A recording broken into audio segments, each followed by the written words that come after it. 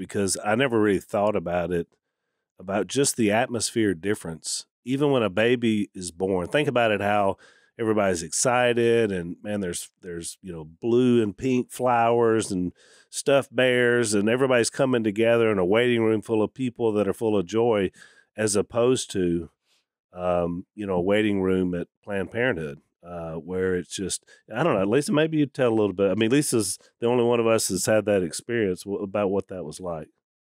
Well, whenever I speak, sometimes I talk about how cold the place was, how dark and dreary. Um, I was not a person; I was a number, and um, and even in the back, whenever I got into the back, I had questions, but all I got was lies. And and I feel for these women who feel as though this is their only alternative. They have nothing else that they could do in order to get rid of what they would consider to be a problem. And I felt that way. But what I want women to know is that you're you're not getting rid of a problem, you're getting a bigger problem, Right. because what happened that day has followed me for my whole life, for 40 years. And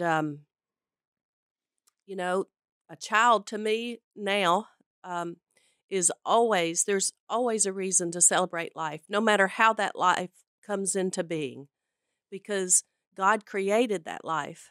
And if God tells us that He knew us while we were still in our mother's womb, then we're more than just a glob of tissue.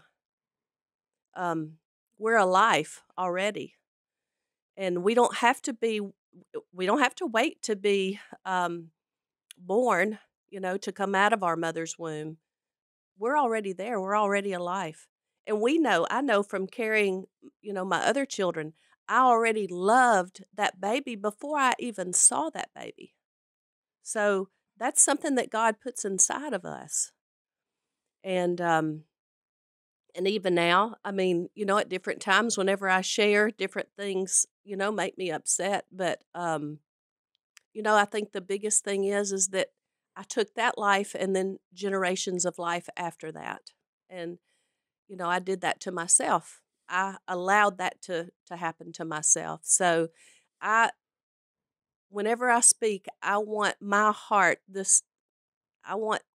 this feeling to convey to other women that you have another choice.